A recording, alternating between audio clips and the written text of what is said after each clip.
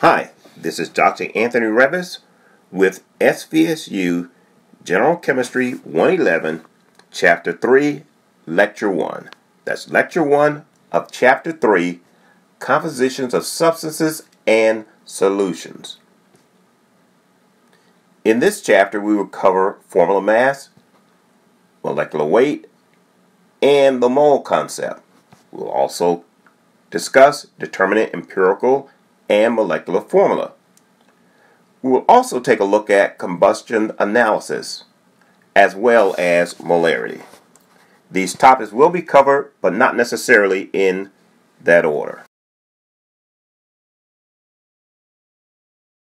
As we examine this chapter, it's important to take a look at some concepts and definitions that will be very helpful as we move forward. Without these definitions, some things would get a bit confusing, in part due to the fact that many of the terms sound alike and there are some interchangeable terms that you want to be aware of. So, as you start to look at this chapter, you want to start to pay attention closely to the units. The units will be a key indicator of how the term is being used and how to use it in working problems. And speaking of working problems, this chapter will deal with working problems as a method of teaching. So the teaching in this chapter will focus primarily on using examples to teach the concepts rather than just sticking with the formal definition. Okay? With that, let's take a look at some definitions. First, chemical formula. Chemical formula expresses the ratio of atoms or moles or molecules within a chemical substance. For example, glucose. Glucose has a chemical formula of C6H12O6. That is exactly what glucose is. It is C6H12O6. That is what a chemical formula expresses. 6 atoms, 6 moles, 6 molecules of carbon, 12 atoms, 12 molecules, 12 moles of hydrogen, 6 atoms, 6 molecules, 6 moles of oxygen. That's what the chemical formula expresses. Atomic mass is the sum of the atomic masses in AMU in a molecule. For example, glucose, C6H12O6, has an AMU value of 180.156. Molecular mass, or molecular weight, or molar mass, is the sum of the atomic masses in grams in 1 mole of a molecule. The key term here is molar. It most often refers to the grams in 1 mole of the substance. So for example, glucose has a molecular mass or a molar mass of 180.156 gram per mole. If we just said the molecular mass, we would say 180.156 grams. But when we talk about molar mass, we tend to refer to it as 180.156 gram per mole. It sounds a bit like semantics, and it might be, but it's important to differentiate these because how they are used is important to how you carry out certain calculations. Again, paying attention to the units will help in that regard. More definitions and concepts. Molecular formula expresses the ratio of atoms or moles or molecules for the exact chemical substance. For example, glucose is exactly C6H12O6. That is its molecular formula. Glucose is not C1H6O1. Keep in mind, in chemistry we do not write the ones. So CH6O is not the molecular formula for glucose. Glucose is exactly 6 atoms of carbon, 12 atoms of hydrogen, and 6 atoms of oxygen. That is its molecular formula. That is the formula for that molecule, for a molecule of glucose. The empirical formula, on the other hand, is the lowest whole number ratio of atoms in a chemical formula that represents the structure or represents the substance. For example, glucose empirical formula is CH6O. That empirical formula is derived from its molecular formula of C6H12O6 by dividing by the common denominator of 6 to give you C1H6O. Again, keep in mind, we do not write the ones in chemistry. Formula mass of a substance is the sum of the average atomic masses of all the atoms in the formula of the substance. For example,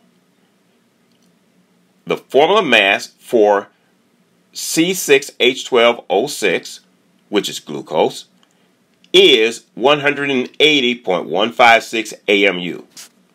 The molecular mass for glucose is 180.156 gram per mole, which we also refer to as its molar mass. The empirical formula is C6H6, which has empirical molar mass of 30.026 gram per mole. These are subtle differentiations that you will want to watch for as you work your way through this chapter. By the way, the formula mass of a covalent substance, and it's very important to understand what a covalent substance is, may be correctly referred to as the molar mass.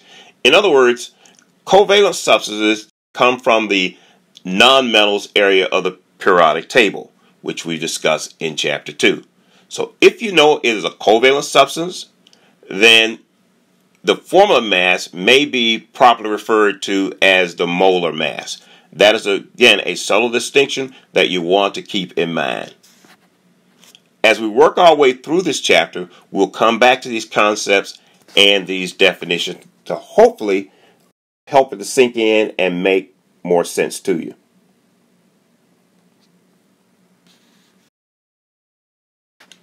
The common link for these concepts and definitions is the periodic table. The periodic table contains the atoms, elements, molecules of the substances that are used in chemistry. It contains the elements known to man. So let's start to learn these concepts by practicing and working problems to illustrate how they're used in chemistry. Ready? Let's start with the chemical formulas. The subscripts in a chemical formula express the ratio of atoms or moles. In other words, when you look at the chemical formula, you are actually looking at the ratio of one atom to the other. For example, in aspirin is C9H8O4. That is one molecule, one atom, one mole of aspirin. It is composed of 9 carbon atoms, 8 hydrogen atoms, and 4 oxygen atoms. You might also express that by saying it is 9 molecules of carbon, 8 molecules of hydrogen, and 4 molecules of oxygen. You might also refer to it as 9 being composed of 9 moles of carbon, 8 moles of hydrogen, and 4 moles of oxygen. So the subscripts, again, in a chemical formula express the ratio of the atoms or moles to each other. Similarly, with sodium chloride. One molecule of sodium chloride has 1 atom of sodium, or 1 mole of sodium, and 1 atom of chlorine, or 1 mole, or 1 molecule of chlorine. Now, it might also be referred to as molecules, but you're going to learn later in this same chapter that formally when we refer to molecules, we must use a factor called Avogadro's number. But for general conversations about chemical structures and formulas, the term molecules is often used interchangeably with moles and atoms although in many instances it is not a precise description of molecules. So you want to keep that in mind. But in the common language of science and chemists, it is often used interchangeably. So take a look at potash algum. With potash algum, it's one molecule of KAl parentheses SO4 parentheses 2. We have 1 potassium, 1 aluminum, 2 sulfurs, and 8 oxygens. 2 sulfurs because the 2 outside the bracket is multiplied through everything within the bracket. 8 oxygen because the 2 outside the bracket is multiplied again with everything within the bracket to give you 2 times 4 gives you 8. 2 times 1 sulfur gives you 2. Since the potassium and aluminum are outside the bracket and there are no subscripts, there's only one of each of those atoms. Also note that atoms equals molecules equals particles, but not exactly moles. And that's very important to keep in mind. Even though, again, you will hear many of these terms interchange, atoms can always be exchanged for molecules. Molecules can always be exchanged for particles, but not always exchanged for moles. It sounds a bit confusing, but it will make sense as you work through this chapter. What are we trying to do? We're trying to introduce you to the concepts and to the definitions and also to the language of how chemists tend to talk about it so that you'll know how to differentiate the specifics of each of these terms that are often used interchangeably. So let me see if I can say this more clearly. Although atoms and moles are not exactly the same, their ratios within a chemical formula are the same. Atoms will always equal the same number of molecules, will always equal the same number of particles, but they will not always equal the same number of moles, although the ratio of the atoms and moles within a chemical formula will always be exactly the same. You'll learn more about that as we start to talk about Avogadro's number. So keep that in mind. When we talk about atoms and moles being used in chemical formulas, we can talk about them because their ratios are exactly the same. That is an important principle to remember. So since their ratios within a chemical formula are the same, that is, the ratio of atoms to atoms and mole to moles are exactly the same within a chemical formula, we can interchange them when we are working with chemical formulas and solving problems related to chemical formulas as a conversion factor. So, compounds and substances have a specific chemical formula. They also have a molar mass that's related to that chemical formula. Molecular mass, or molar mass, or molecular weight, as it's often referred to, is the sum of the atomic masses in grams in 1 mole of a molecule or compound.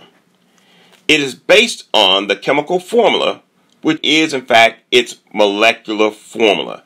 It describes that species, that substance, that composition of matter exactly. Let's take an example of sulfur dioxide, SO2, which has the structure shown here. Sulfur dioxide is composed of 1 mole, 1 atom of sulfur, 2 moles, 2 atoms of oxygen to give you 1 molecule, 1 mole of sulfur dioxide. The AMU values are shown here for each of these elements. These are taken from the periodic table. And we have 2 oxygens, so we must multiply 2 times the 16 AMU from the periodic table. When we sum these, we get the atomic mass of 64.07. Those values are exactly the same as what you would report for the molar mass. But in that case, the units are 64.07 gram per mole. So there's approximately 67 grams in 1 mole of this substance. Okay? And that value is the same as the AMU. Keep that in mind. So essentially, if you know the AMU of a substance, of a molecule, of an atom, you know the gram per mole of that. They can be used interchangeably. So for any molecule, the molar mass equals the molecular mass or the molar mass. Okay? Let me say it again. For any molecule, the molecular mass, the AMU, equals the molar mass in grams. And we show you that comparison here for sulfur dioxide. One molecule of sulfur dioxide has an AMU of approximately 64.07, and it has 1 mole of sulfur dioxide equals 64.07 grams of sulfur dioxide. So this is how we would calculate the molar mass. We would take each of the elements in the chemical formula. We would look on the periodic table. We would multiply through based on the number of each of these, and we would do the arithmetic, and you have it. Calculating the molar mass is no more complicated than that. Simply look on the periodic table, write down the molar mass for each of the species, multiply it or add them several times over for the atom count. Once you sum it, that is your complete AMU or gram per mole. Let's take a look at some other examples of molar mass for calculating gram per mole. Most of the work done moving forward in this chapter and some of the chapters after will involve gram per mole more than AMU. So, to calculate the molar mass, we look at the elements and we use the values from the periodic table.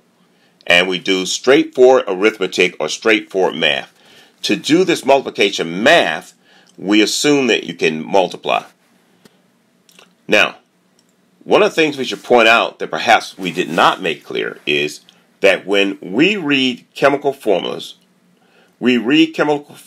from bottom right back up left. So we read the subscript on the right side of the bottom, and it's related to the element to its left. If there are parentheses involved, then we multiply through the math. We will assume that, again, you can do the multiplication math. So take a look at lithium carbonate. We have lithium carbonate here, and it is composed of 2 lithiums. So we multiply times the 6.94 from the periodic table. We have 1 carbon at 12, 3 oxygens, 16 each. We do the math multiplication, and then we sum for a total of the gram per mole of 73.89. It is that straightforward. The magnesium nitrate, we have 1 magnesium, and note that we have a 2 outside the nitrate, so everything inside the parentheses gets multiplied. So it's 2 nitrogens and 6 oxygens. We do the multiplication math, and we get a grand total of 148.3 gram per mole. We show you the math for doing this one at the bottom of this slide. Again, it's nitrogen 1 times the 2 and 3 times the 2 oxygen atoms, and there you have it for your molar mass. Potassium chloride is only 1 mole, 1 atom of potassium, 1 mole of chlorine, 1 atom of chlorine for 1 molecule, 1 mole of potassium chloride with the given molar mass. In carrying out calculations involving chemical reactions, molar mass is used as a conversion factor.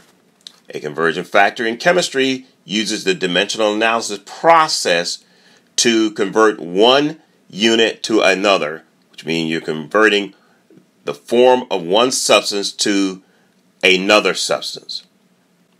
So, The molar mass is a useful conversion factor. It converts moles of a substance to grams, and it converts grams of a substance to moles. There is no direct gram over gram conversion factor to make. However, if you want to convert grams of one substance to grams of another, you must first go through the moles of that substance. So if we have 1 mole of magnesium, that equals 24.31 grams of magnesium. Magnesium is on the periodic table. If you look on the periodic table, you'll see 24.31. That's 24.31 gram per mole, or AMU. We are now discussing molar mass, therefore it is gram per mole. So what you have is 24.31 grams magnesium over 1 mole of magnesium, or you can invert that. As you know, it's possible when you're doing math, you can invert. So it's 1 mole of magnesium over 24.31 gram of magnesium. The operations of math are what you want to consider when you think of conversion factor. If it's not mathematically sound, it is not going to be sound in chemistry. Do not violate the rules of math in carrying out the operations, and you'll be more successful. In other words, chemists have not invented new mathematical processes. It's just that chemists have a process by which they use the math to consistently get to answers that scientists can use around the world. Let's take a look at another example. The subscripts in the chemical formula of aspirin, C9H8O4, express the ratio of atoms or moles, which has a molar mass of 180.157 gram per mole. That is the molar mass of aspirin. So if we look at the molar ratio of aspirin, we see that we have 180 grams per every 1 mole, which is the same as 1 mole per 180.157 gram. Those are the molar mass conversion factors that we might use in math involving aspirin. We can take a look at the atom, molecules, or mole count conversion factors as well. We have 1 molecule of aspirin, 9 carbons, 8 hydrogens, 4 oxygens. We could say then 1 mole of this, because the ratios of moles and atoms are exactly the same, although atoms and moles are not the same. Their ratios in a chemical formula are the same. And so since that is the case, 1 mole of aspirin has 9 moles of carbon, 8 moles of hydrogen, and 4 moles of oxygen. Again, keep in mind, atoms do not equal moles, but the molar ratio within a chemical formula are exactly the same.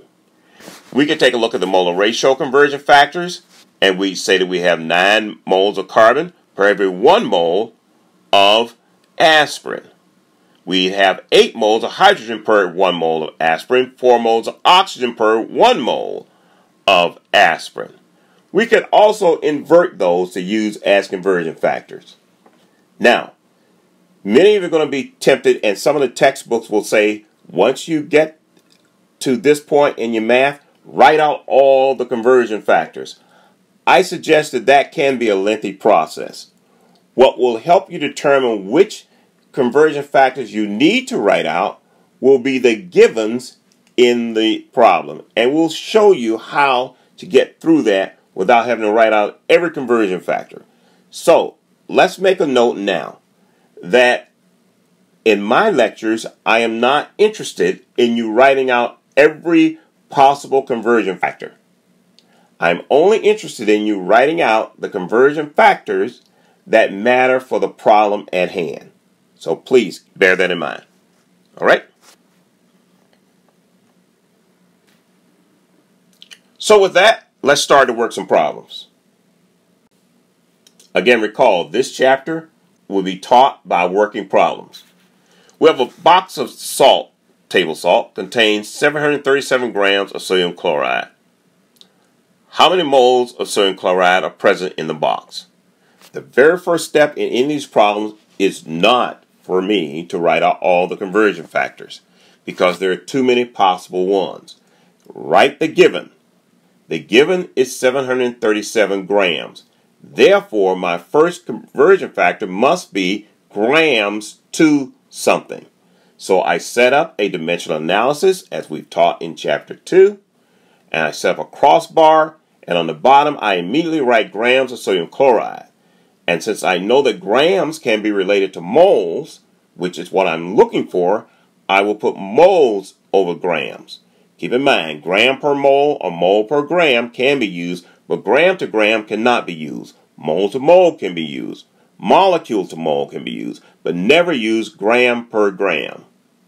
So if I set up this dimensional analysis based upon sound mathematical principles and following the units must cancel out or be retained depending on where you are in the problem. If we set this up properly, then we get an answer of 12.6 moles of sodium chloride. It's 12.6 because there are 3 sig figs in the original given, and therefore my answer must have 3 sig figs. I've also shown you where you get the molar mass from. In working problems in my lectures, the expectation is that you will show every step, including how you got the molar mass. Okay?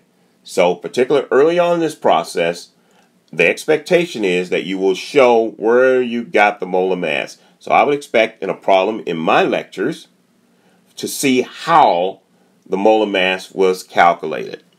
So in this case, we show it to you here, and since we've calculated, we can use it as a conversion factor to solve our problem of grams to moles.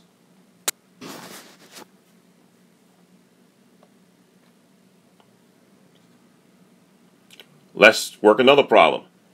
If the design of a piece of jewelry requires 0.750 moles of silver, how many grams of silver are needed? So we have 0.75 moles of silver, and we want to go to grams of silver. Okay? So in order to do that, which conversion factor do we use? The moles in the given tells us that we need the first conversion factor to contain moles on the bottom. So if we put 1 mole on the bottom, we know then to get to grams, the relationship between gram per mole or mole per gram is permitted. Therefore, we calculate the molar mass, or excuse me, in this case, it's only silver, so there's no calculation. We simply look on the periodic table, and we get 107.9 grams of silver. We do the calculations to 3 sig figs because there are 3 sig figs in the starting given, and therefore we get 80.9 grams of silver. So that's how we would convert moles to grams. So what do we do if we want to convert grams of a compound to grams? The key link will always be an interconversion involving a molar ratio. You will learn later in chapters to come how to do this for chemical reactions. Here's the problem. How many grams of chlorine are in 10.2 grams of calcium chloride? We start with the given. The given is in grams, therefore my crossbar has to involve grams on the bottom. It makes sense and is logical to take grams to moles because that's the only conversion we can make for grams in these. If you put grams in the equation, it's going to go gram per mole. Now we have moles on the top, and we must now crossbar 1 mole on the bottom because that's what's mathematically sound in a dimensional analysis. And so here's where we make the interconversion. We interconvert mole of calcium chloride to moles of carbon. And the question you ask is, how many moles of chlorine are in calcium chloride? The answer is 2. So 2 moles for every 1 mole of calcium chloride. And we carry out the remainder of the dimensional analysis by saying crossbar moles on the bottom, because that's the mathematical way of canceling out. And on top we have chlorine, and when we run the calculations, we round to 6.52 because it must have 3 sig figs in the answer. Please note that having 3 sig figs in both these answers and in several of the examples is not a requirement. It just happens that they were 3 sig figs. There's nothing magic about 3 sig figs in chemistry. So if we take a look at this then, we had calcium chloride, and it contains 2 moles of chlorine and 1 mole of calcium. Therefore, we can establish a molar ratio of 2 moles chlorine over 1 mole of calcium chloride. Okay? We also, just so we are aware, we have 1 mole of calcium for every 1 mole of calcium chloride. So we use this formula ratios as conversion factors in converting grams to grams. Anytime a problem involves going grams to grams, there will be an interconversion factor of mole to mole. Mole to mole is used as an interconversion factor for going from one species to the other. Okay? When you want to change from one species to the other, you must go through a factor that says moles of A over moles of B, or moles of B over moles of A. Okay? We pointed out to you earlier that molecules, atoms, and particles may be directly exchanged and will have the same values. Moles may be used in a similar fashion as atoms because in a chemical formula they have the same ratio. However, moles of a species will not be the same value as the exact number of molecules. So how do we address this? We address the difference in the values between molecules and moles through Avogadro's number. Avogadro's number is a conversion factor that's used to convert moles to molecules, or moles to particles, or moles to atoms. Okay? So here's how the Avogadro principle works. Avogadro's principle is that 1 mole of any substance is equal to 6.022 times 10 to the 23 atoms or molecules or particles or other such units of that substance.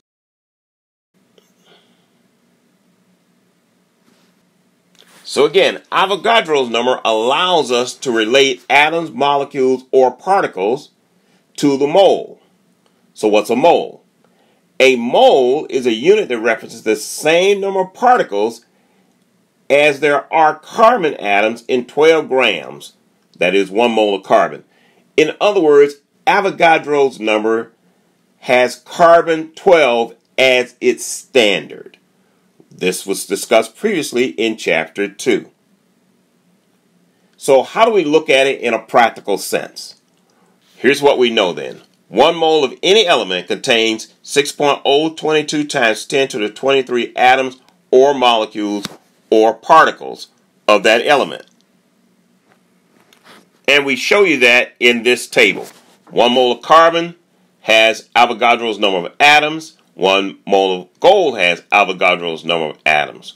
1 mole of carbon has Avogadro's number of molecules. 1 mole of gold has Avogadro's number of molecules. 1 mole of carbon has Avogadro's number of particles. 1 mole of gold has Avogadro's number of particles. 1 mole of any species will have Avogadro's number of particles, atoms, or molecules, and therefore it can be used as a conversion factor for converting moles into molecules, or molecules into moles, or atoms into moles, or moles into atoms, or particles into moles, or moles into particles. So let's look at that. Avogadro's number converts moles of a substance to the number of atoms or molecules. Okay? That's what it's used for. When grams are involved, you must convert to moles before converting to atoms or molecules. That is so important. In most Gen Chem courses, you will have to convert moles to atoms and moles to molecules, and you will have to use Avogadro's number. So in a problem involving molecules and atoms, be assured that you will be using Avogadro's number. So let's say if we had 4 moles of iron, we would convert that 4 moles using Avogadro's number by drawing our crosshatch, 1 mole on the bottom, because that's the mathematical sound way to do a dimensional analysis. And on top, we have the atoms of iron on top, and we do the calculations, and we get a value with 3 sig figs. In counting sig figs, recall we do not use the times 10 to the whatever value that is. So times 10 to the 24 does not figure into our significant figures. So Avogadro's number is a conversion factor that you can use. In fact, in carrying out dimensional analysis, any equivalent values may be used as conversion factors. So here we just show you a diagram here. For some, they enjoy using diagrams like this. You can write out your own diagram if you wish. But basically, at the end of the day, we must go through moles to get from mass to atoms or molecules using Avogadro's number. So the way we get from mass to atoms is through Avogadro's, which needs moles to operate. By the way, it's interesting to note that a teaspoon of table salt contains 1 million quintillion molecules. So you see then why the mass is far different than the number of molecules. 6 grams is a teaspoon. So there's about 6 grams in a teaspoon. And that's about 0.1 mole of sodium. So you can see that you have 0.1 mole, but you have this 1 million quintillion molecules. So this helps you to understand that moles do not have the same numeric value as molecules, even though within a chemical formula it has the same ratio. So let's use Avogadro's number to carry out a calculation. What is the mass in grams of one C60 molecule? Now, because one C60 molecule contains 60 atoms and 1 mole of carbon contains 6.022 times 10 to the 23 carbon atoms and has a mass of 12.001 gram, we could carry out the calculations. Now, here's what I really want to impress upon you. When you're preparing to carry out these calculations, don't start by trying to figure out absolutely everything you need to get the job done. Step 1 is to write the given. The given will dictate the very first conversion factor, because the very first conversion factor must match the units of the given in the bottom. So the first step would be to write the given, which is 1 C60 molecule. Then cross bar 6 on the bottom, you would write the molecules, since the molecules are in the given. We would then say molecules to atoms, since we know that these are synonymous. 1 molecule equals 1 atom. Then we have atoms on the top of the conversion factor, which tells us to cross bar the atoms on the bottom, because that is the mathematical sound way to do it. We know that we could take atoms of carbon to moles of carbon, because 1 mole of any species equals Avogadro's number of atoms. So therefore we'll have the 1 mole. Then the 1 mole is crossbar on the bottom to moles on the bottom, because that's the mathematical sound way to do a dimensional analysis. And we now know that we could carry moles to grams of carbon, and we get the value shown here, 1.197 times 10 to the 21. Okay? Does everyone follow? That's how we carry out this particular problem. Note here that in this case we started with an exact number of 1 of these. In cases where an exact number is used in these calculations, dealing with sig figs can be somewhat ambiguous. Therefore, in general, when there's an exact number, as in a problem like this, where we have exactly 1, exactly 60, because these are all, the 60 is a conversion factor, the default position is to the number of sig figs used in your molar mass. So keep that in mind, okay? That you want to be aware that when you have exact numbers, the general default position is to the molar mass.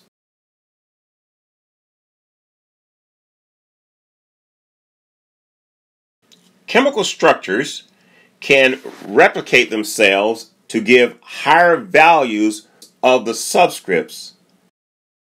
To account for that possibility, we investigate what we call the empirical formula. So what is the empirical formula? The empirical formula is the simplest whole number ratio of the atoms in a compound. Again, this is because some substances can exist as multiples of a primary structure. In other words, it's like doing math. It's calculated by dividing the subscripts in the actual or the molecular formula by a whole number to give the lowest ratio. It's like taking the common denominator in math. This is because some chemical formulas exist as multiples of a primary formula. When that is the case, we investigate those by looking at its empirical formula. In the case shown here, C5H10O5 can be divided by 5 to give us C1H2O1. As you recall, we don't write ones, so the empirical formula is CH2O. This would be the basic formula for C5H10O5. The basic formula is found by using a common denominator to divide out the subscripts in the chemical formula. So, shown here in this table are some examples of them. It's very common to see these, by the way, in organic chemistry. But shown here are some examples where we have the molecular formula of P4H10, but its empirical formula would be P2O5 because it can be reduced by a factor of 2. If we reduce the formula to its empirical formula, we must also reduce the molecular weight or the molar mass. If we have water, we look at water, it cannot be further reduced. It's simply water 1818. N2O4 can be reduced by a factor of 2, as it happens to be the case for C10H22. Turns out most of these that I've chosen are factors of 2, which is actually very common, particularly in organic chemistry. And note that C5H12O cannot be reduced because 5 and 12 do not have a common factor. So you consider the rules of math when these types of problems are carried out. So let's recap this. The empirical formula is the simplest whole number ratio of the atoms in the compound. We calculate it by dividing the subscripts by a common mathematical factor. When we do that, we must also consider its empirical molar mass, or its empirical molar mass as well, which might be different from its molecular molar mass. So how do we determine the empirical formula? The following steps will guide you through it. Now, as you work through this, it will become intuitive for some of you to do this, and you won't need the exact steps. So we're going to walk you through the steps, however, so that you can grasp the concept. Once you have the concept, the math will make sense. Step 1. Convert the element's mass to moles using molar masses. You must use moles in determining empirical formula. You would then divide each number of moles by the smallest number of molar ratios. We'll show you what that means. But we want to impress upon you the use of moles in carrying out these calculations. If necessary, multiply the integer by some value to convert it to a whole number for the subscript. Okay? And that's important. So in other words, if you have a fraction in your molar ratio, mathematically convert that to whole numbers. And again, that's common math for many students who take general chemistry. So you'll know how to do that. If there's a percent composition, convert the mass by assuming 100 grams of the sample. If you make that assumption, your percentage are the same as grams and may be directly substituted in. So if you look at the percentages and the percentages add up to 100, you can right away change the percent sign to gram. That's the key. So the map goes from grams to moles. We must get moles. Then we take moles to molar ratio, and then we take molar ratio to whole numbers. If we have percent composition, we're going to call that percent composition grams because we're going to make the mathematical adjustment to 100%.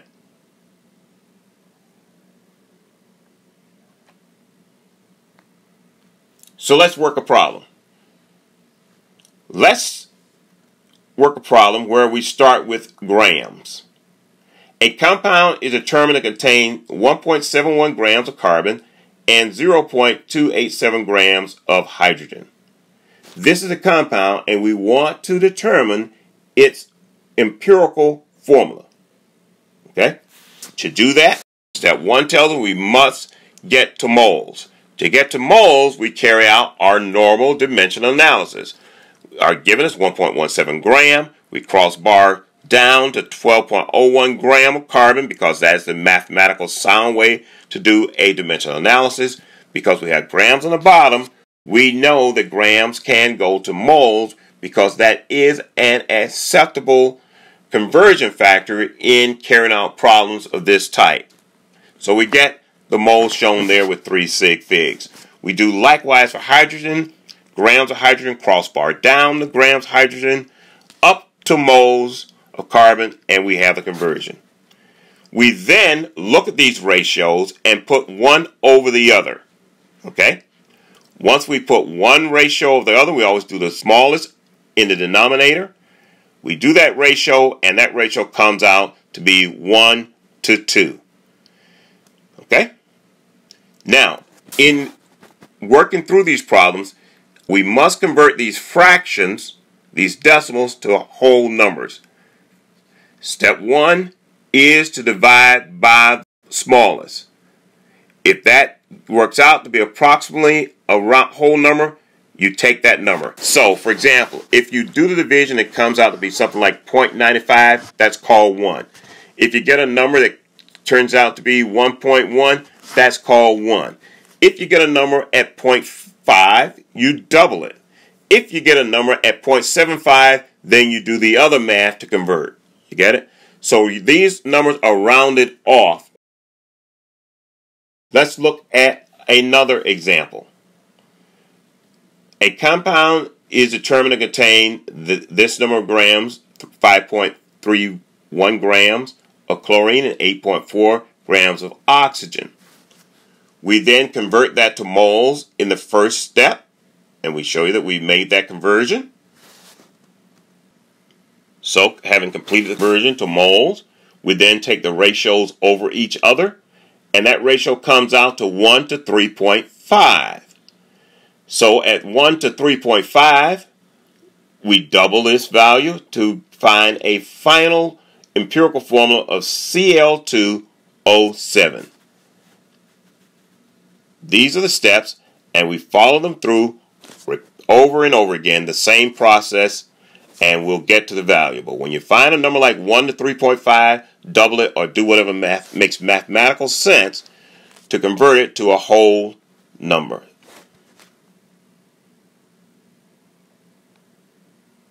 So what happens when we have a percent? With a percent, we must convert that to grams, and we do that by assuming 100 grams of the sample. So, the bacteria in this fermentation had 27.29% carbon, 72.71% oxygen. If by simple inspection we look at those numbers and they work out to be 100, we immediately convert those to grams. We call the percents grams because it all works out to be 100. So in this case, the 27.29% is equal to 27.29 grams. We do a crossbar 12 on the bottom, convert to 1 mole, we have our moles. We do the same process for oxygen. We crossbar on the bottom to 16 grams, convert to 1 mole, and we get our moles of oxygen. We then compare the ratios of these by dividing by the smallest quantity, and we discover that we have carbon dioxide is the empirical formula that we get for this particular experiment.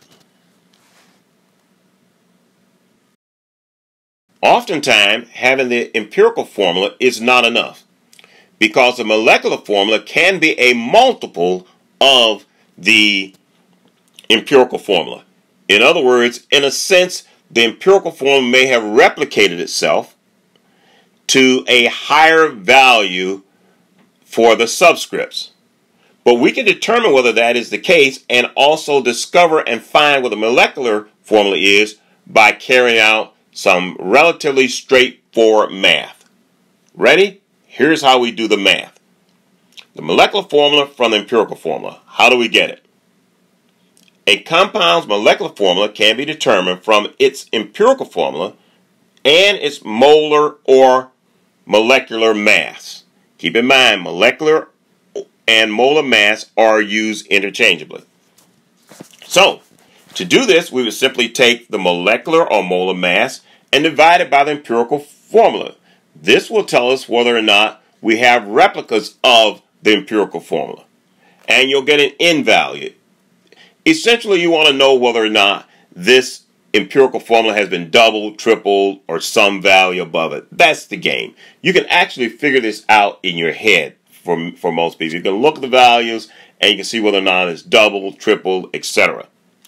The molecular formula is then obtained by multiplying each subscript by the empirical formula in the empirical formula by N. So, let me repeat that. The molecular formula is then obtained by multiplying each subscript in the empirical formula. So let's show you an example. A compound has an empirical formula of CH2O. This empirical formula has a mass of 30 AMU or 30 gram per mole. We show you here in AMU to emphasize how we can use AMU or gram per mole in carrying out these calculations.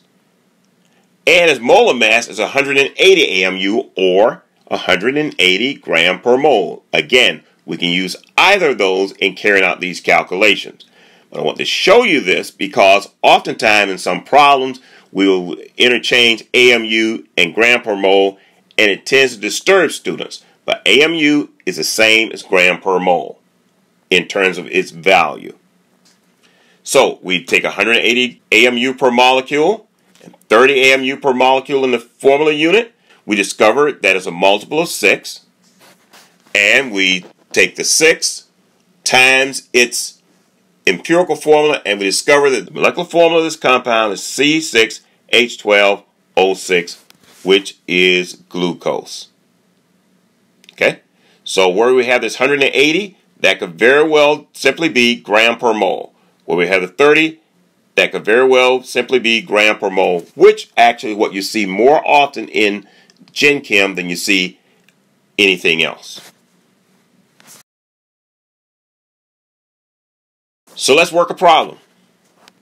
A sample of a compound contains approximately 30% of nitrogen and almost 70% oxygen by mass. In a separate experiment, the molar mass of the compound is found to be between 90 and 95. This is an experiment that was carried out.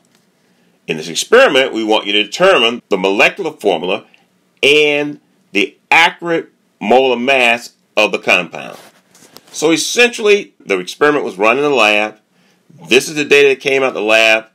They knew the compound was between this molar mass, 90 gram per mole or 95 gram per mole. So, here's where we get to make the assumption of 100 grams. So you assume 100 grams, and therefore you can substitute in the percentages for grams. So you basically call the percents grams. That's a very important step because you need grams to get to moles. Percents will not go directly to moles, but grams can be converted to moles. So once we made that conversion, let's do the math. Convert the grams of nitrogen to moles of nitrogen by doing a crossbar gram per mole with gram on the bottom, because that's the mathematical sound way to do a dimensional analysis. And then we take the 69.5 gram oxygen, 16 on the bottom, per mole of oxygen. When we calculate these through, the top value of nitrogen is 2.174, 4 sig figs divided by itself, and the oxygen 4.346 divided by the nitrogen moles, and this gives an empirical formula of N1O2. We don't write the ones. So the molar mass of the empirical formula then is 46.01 gram. So this is the base unit. This is the lowest form of NO2 that we can have. There's nothing lower than that. But what we know is that the molar mass of this material in the laboratory was somewhere between 90 and 95 grams. So we'll take the 90 grams or the 95 grams and we'll divide it by the empirical formula to see how many replicas of NO2 that we have. So what we start with is a 46 gram per mole NO2, and we discover that it's been multiplied times 2 to give us the molecular formula.